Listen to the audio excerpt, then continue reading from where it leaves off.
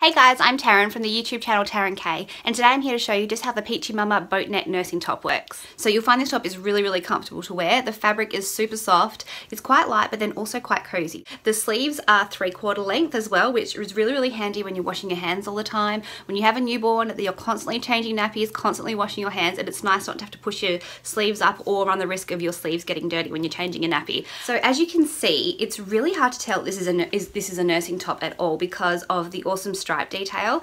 I absolutely love this stripe print. I find it's really classic and really flattering. You can see that I still have a feminine shape, but again, it's loose and relaxed. I don't feel like I'm restricted in any way, and like I said earlier, it's so comfortable. I absolutely love this top.